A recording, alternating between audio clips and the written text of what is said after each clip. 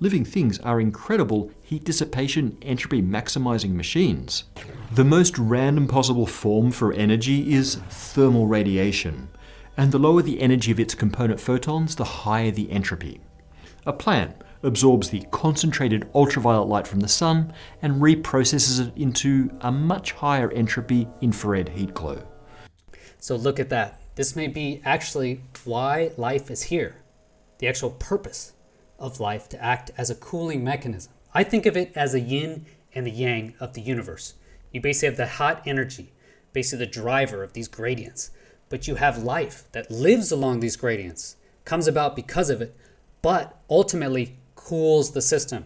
Okay, cools it, acts as the radiator, basically, of this, whatever it is, life process that you and I are experiencing right now.